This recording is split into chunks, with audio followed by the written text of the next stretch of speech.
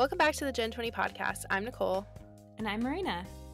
And today we're talking about perfectionism. What is it, how it affects us, and what to do if you have this type of mindset. To start, I'll say that I don't consider myself a perfectionist. I lean towards a let's get it done and we'll fine-tune it later type of mindset. I really leaned more into this as I got older because I used to be more self-conscious about things I wanted to do in life. Do you consider yourself a perfectionist, Marina? That's a good question. I like to call myself a recovering perfectionist because growing up, I was definitely a perfectionist and would worry all the time about things being like whether it was relationships or assignments or my own actions. Growing up, I thought everything had to be perfect or somehow the world would crash and burn. And so now I've tried to focus more on done is better than perfect and, be present and kind of figure things out as you go instead of worrying about it all at once. Mm-hmm. Yeah, I think it's really easy to get kind of caught up into this. It's kind of in the way we perceive ourselves even and how we want other people to perceive us as perfect. And I think that can really extend itself into a lot of things we try to do in life because we want them to be perfect, Okay, so to define perfectionism, we looked at Psychology Today, and they explained signs of it as being having unrealistic and high expectations, procrastination because you're afraid of failing, inability to accept compliments or to critique oneself, and looking for external validation. I think I would personally add to that you have a lot of ideas, but you feel like you're struggling to get anything off the ground, but you also have really big expectations for yourself that you constantly talk yourself out of reaching. What do you think? I agree. And like I mentioned earlier, I think there's an aspect of control in play too, because for some people, like for me, as long as you're working to perfect something, you're not failing because there's still the possibility of success rather than like once you finish it, there's that fear of it failing and not being received the way you intend. But in reality, you can do everything quote unquote perfectly and people will still receive it how they're going to receive it. We have no control over that. So I think perfectionism is just our brains trying to say, "Oh, I can fix it. I can control it." Mm-hmm. Yeah, I think that makes a lot of sense, especially because I think people who do consider themselves perfectionists tend to be more anxious and procrastinating. And I feel like having control over something is a way that I, in the past, have coped with my anxiety. Mm-hmm. So while I don't really consider myself a perfectionist, I can definitely see how having control over something would lead you to be practicing perfectionism. Yeah. Yeah, and as I mentioned earlier, I'm kind of a recovering perfectionist, right? Like I'm trying to just roll with the punches and accept things that might not look nice, or I'm working on a novel and it's just the first draft and I literally had to write a post-it that says it's okay, it's just a draft, because I would get myself stuck on like, oh, I'll just re-edit this chapter before I move forward, and it's like, nope, just like keep going with the flow. So yeah, with perfectionism, it's just an element of control. Mm-hmm. So I think a lot of times, I guess just speaking for myself personally, like I feel like I've always been able to move forward with things that I wanted to do because I never really measured them with like a barometer of success. For example, like for me, I always felt like if I did something and it wasn't good enough or I needed to change it later, I could always go back and do that. And that's, I guess, how I felt like I had control over things that I was doing in my life. Like I never thought they had to be perfect. I just thought they needed to be like good enough, if that makes sense. Yeah. And I was the exact opposite. I thought like once you've submitted it or sent it out into the world, it has to be perfect. Like you can't go back. And I remember one time I was in my Spanish class in high school, and I guess I just didn't hear the homework assignment, so I didn't do my homework. I was supposed to make flashcards. And I remember the girl in front of me, I'd known her since middle school, but didn't really know her. And she turned around and was like, "You didn't do the assignment, but I thought you were perfect." And I remember thinking, no, I'm far from perfect. Like I try so hard and I'm never perfect. And it's just an interesting way to kind of rationalize things because for me in high school, my end goal was to be perfect because I thought that meant I would be happy and safe and successful or whatever. And in Mhm. reality, all my peers, I guess, I can't say all my peers, but there were peers of mine who noticed that endeavoring and it did not help me succeed in making friends. So it's kind of just like alienated me. Yeah, that's really interesting how it's like we're chasing our idea of perfect, but the idea of perfect for other people can be completely different. And like that's how they perceive the work that you're doing. It's a really interesting perspective. I think like for being a perfectionist, it's sort of like a way that we can box ourselves in by achieving, like trying to find this idea of perfect because it doesn't allow us to do or achieve anything else. And I think where we kind of said that perfectionists have like this fear of failing, I also think it's attached to this idea of the fear of success. Because once you have succeeded at something, that's like a new journey to something else because you have to move to like the next level if you think about it like that. Wow. Yeah, that's interesting. The idea of being afraid to succeed. I get that. I've definitely had that fear. And because of that mentality, we're holding ourselves back because Mhm. we're just frozen in this like space we've created for ourselves, unable to move forward or backward. Yeah, and I think like perfectionism, like I don't know, maybe I am more of a perfectionist than I thought because maybe I do limit myself in ways that I didn't think that I did. Hmm. Okay, Hmm. because for example, this probably won't make sense to a lot of people, but there was something I was working on recently, and there was a method that I knew that it's how I would succeed doing this, but I was so resistant to doing that particular way, and I've spent months trying something else to make it work, and then I finally recently just embraced what I knew I should have been doing all along, and what do you know? It has exceeded beyond my wildest dreams, and that it's just a very strange feeling, and, like, maybe that's a way like, a form of perfectionism coming out because I think a lot of ways, like, when I think about perfectionism in some ways, it's like you were saying, Marina, like, I'm imagining you sitting at your computer typing and typing the same paragraph over and over and over again because you're like, "This isn't what I wanna say," and you're just going back and deleting it while, like, in your mind, you still want to move forward, but you're, Hmm. like, stopping yourself because you're really hung up on something, and I guess that's kind of what it was for me too. Yeah. And Mm. that's funny. I know a lot of times I just want to get it right. And I think that idea is like also being perfect is like being right. And so Mhm. when I'm working on a paragraph, ideally I would just throw out the thought, move forward, and then like polish it in round two or three of revisions. But I get frozen in, oh, well, it's just not quite right yet. And I can't move forward until it's exactly what I want it to be. And that's not going to be not going to help me be successful because I will never move past page two. Yeah, that's interesting that you say that because looking at the definition of perfectionism from Psychology Today, it talks about looking to specific people for approval and validation. But what about looking to yourself for approval and validation? And what if we're trying so hard to reach standards that we've set for ourselves that we never give ourselves our own approval? It's true. And I think if you are able to give yourself approval, you won't care what anybody else thinks because you'll know it's the level you want it to be. But I think Mhm. being able to give yourself approval also first means that you're setting reasonable like goals.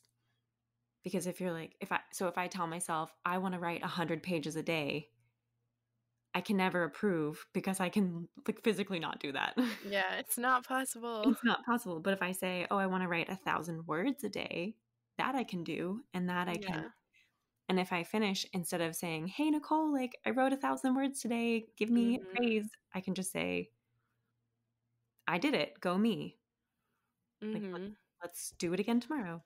Yeah, but even diving a little bit deeper into that example and saying that you didn't reach that goal, And instead of beating yourself up for days for not reaching that goal, you can let it go and try again tomorrow. And I think that that's a way to kind of move past perfectionism as well. Yeah, Because, because yeah, even if your goals are reasonable, that doesn't mean you're always going to meet them. especially that's so true. That's so true, especially now when we're working in a pandemic and with all the social change, and it's things are different and we have to kind of roll with each day and be Mhm. okay with it. That's the only way I think we can learn and grow, is if we just let ourselves adapt and take Yeah. ourselves away from, I think, because people, or at least for me, I'll use me as an example because I don't want to speak for the entire population, but because I have trouble staying in the present, I'm always worried about like what has happened in the past and how I could have changed it, or what might happen in the future and how I can prevent it or change it or like anticipate it.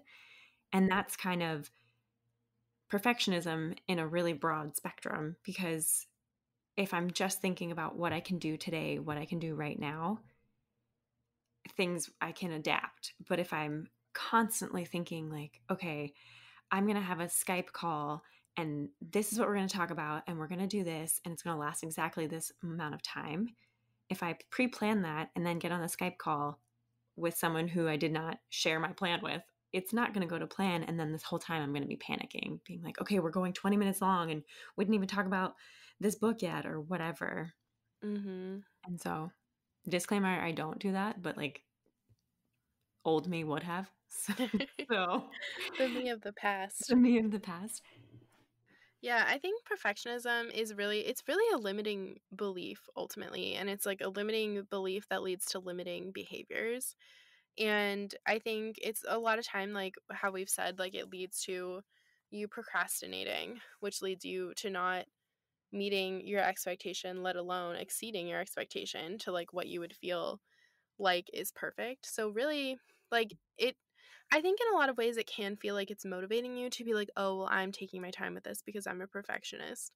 But really, how is that helping you in the long term? It's not. That's the secret, guys. It's not. I I don't know how many times okay, I will, not to be dramatic, I will say like at least 3 times in my career I've been given advice from higher ups, like managers or mentors, who tell me sometimes it's not about perfect, it's about done. And I remember one of my managers was telling me this, and I was like, well, I can't send this email. It was like my first job out of college. I was like, I can't send this email until it's perfect. And he said, well, barring that there are no, spelling errors or egregious grammar errors or typos, you can just send it. And if they have follow-up questions, they have follow-up questions. You can't Mhm. anticipate everything they're going to say. You just have Mhm. like you have to send it and move on, or you'll never get anything done. Yeah. Yeah, I think yeah, that's like really interesting because perfectionism can take a lot of forms. It doesn't always necessarily just look like this has to be perfect, because it's just a way that we restrict ourselves from sending an email. I know I have emails in my inbox that I just haven't responded to pretty much for that exact reason. And it's hard because I mean with emails specifically in communication, like there's no perfect way to say something or to send something. Yeah. Like and sent is better than not sent. Right. There, I have definitely waited weeks to a month or more because I'm trying to think of like the right, quote unquote, right or perfect response. And then I get called out for never responding. And it's like, oh, I should have just like acknowledged I got this email and said I'm thinking about it and we'll get back to you. But instead, I just Yeah. silently stewed. Mhm. Yeah, I think another way that I was just thinking about that like perfectionism can kind of cause us to get in our own ways is that we don't how do I phrase this? We don't do more because we're afraid of how like we allow ourselves to fail, I guess, by doing less. Hmm. Because it's sort of like an excuse and it's like, okay, well I didn't do X, Y, and Z, so that's why I didn't do as well as I expected. And I think that takes a lot of forms, like, in our regular lives even. It's true. And I think one thing to realize about perfectionism and having this like needs to be perfect mindset is that like the word perfect is so biased. Like what's a perfect Saturday to me might look completely different for you. And so if you're coming to visit and I want to plan the perfect day, I might not hit that mark because we have different ideas of it. Mhm. And a lot of times the stuff we obsess about or the things we worry about, other people don't even notice. Or if they notice, it's such an incremental thing that they don't think it affects the final product. So, Mhm. yeah, if being perfectionist is just setting yourself up for failure. Yeah, pretty much no matter how you look at it. Hmm. Yeah. So we've talked a lot about like what it is, different examples, how I'm neurotic, things like that. Mm. Nicole, like how can I and how can we all continue to pivot away from this perfectionist ideal? I think one of the first things we can do, like we've talked about multiple times, is to accept that done is better than perfect. More like 99.999% of the time. And it's true because there really is no definition of perfect. And it's like with emails, sent is better than not sent. Responding is better than not responding, even if you have to respond negatively. It's better for communication all around. It's better for setting expectations between two people. And even, setting an expectation is way better than letting someone else assume something is going to be the way it's not. And I think another important thing we haven't touched on yet is that when you know that you are capable of amazing and wonderful and fabulous things. Like every single one of you listening to this. And I think one way that I've especially personally learned this year to help you achieve those things is that you need to be collaborating with other people. Hmm. And I think that doing so will help us not only define what our idea of perfect, quote unquote, and good enough is, but it will also help us get there. I completely agree. Like I again am working on a novel and a fully written novel is better than a perfect partially written novel. And I was getting really stuck. Maybe 3 weeks ago, I hit a page count mark, and I was really excited. And then I took a break, and the next day went back to it, and just was frozen because then I felt this expectation to produce and have it be really good and hitting more marks. And finally, I just sent my pages to a friend of mine from grad school. We're writing buddies, and she read it over and gave me a little feedback. And I realized, oh, yeah, I just need to get out of my head and just be in it. And I was able to like pick back up from where I lost because I just, especially for creators, you can't create in a vacuum. Mhm. We don't exist as an island. We all need each other, and that is helps you bring perspective to the day to day. And when you collaborate with someone, you stop comparing yourself because Mhm. comparison is not going to serve you. Yeah, I think that's also another fantastic topic for perhaps future episode because I've learned a lot about comparison myself that I would love to share. And I think this also touches on the idea that things don't have to be perfect to be worthwhile or to be valuable. And everything is a work in progress. And I think Hmm. that that's the way to look at it. Like something is a work in progress. And, like with a novel, eventually it'll be done and it'll be published and, Yeah, it'll be done. fingers crossed. Yeah. No, it's going to happen. And yeah, and I think one thing that has helped me in kind of changing my mindset is to be more mindful, to realize how I'm talking to myself when I'm stuck on a hard part of my novel or things don't go the way I want to, rather than saying, rather than comparing myself to someone else or feeling like critiquing myself, I try to see around it and say, well, I did accomplish something and I am doing well and I can achieve this. Like it's the way you talk to yourself matters. And Mm-hmm. the way we like just not to look through the world with rose-colored glasses, but just looking for an increment of sunshine versus an increment of rain in a situation helps and can change your Mm-hmm. whole outcome. Yeah, like your self talk, the way you're talking to yourself in your mind, and even the way you speak about yourself are so important because, I mean, at the end of the day, you are the person you hear speak the most, and you are the person Mm-hmm. who talks to you the most. And what you say to you is something you're internalizing on almost like a per second basis. Like you are always internalizing those thoughts and fears. And I mean, I don't know about you, maybe some people would, but I would never talk so poorly to a friend of like how harsh I can be towards my own work. If someone spoke to my friends the way I spoke to me, I would punch them. So why do I let myself get away with these like very harsh thoughts? I don't know. Yeah. Yeah, But it's it's almost practice. yeah, you need to like intervene when you start hearing yourself say, "Oh, this isn't good enough. This will never be good enough." Like, I don't know why I can't produce X, Y, and Z. Before anyone says, "Well, I'm not good at self-talk," like I'm not like before you try to make yourself perfect at being kind to yourself, remember that it's a progress. So, for me, I'm not perfect, right? We established this. That's a good thing.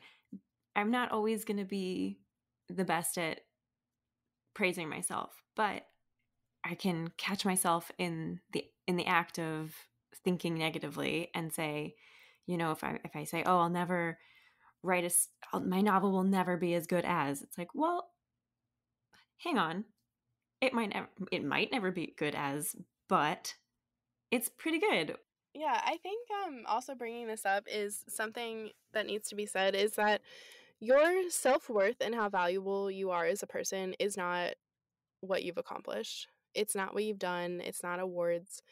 It's not people don't even have to say nice things about you for you to be valuable Yeah, because everything you bring to the table is valuable and we're all a work in progress. And perfect is not a thing that exists and has never existed and it will never exist. it'll So I never think as exist. long, yeah, as you're doing your best and you are looking internally for growth and you are wanting to achieve things, and if you're working towards those, I think that that's good enough. Amen. All right, guys, this has been another episode of the GenTwenty podcast. We hope you enjoyed it and hope you'll leave a review or rate if you feel like it, and we'll see you next time.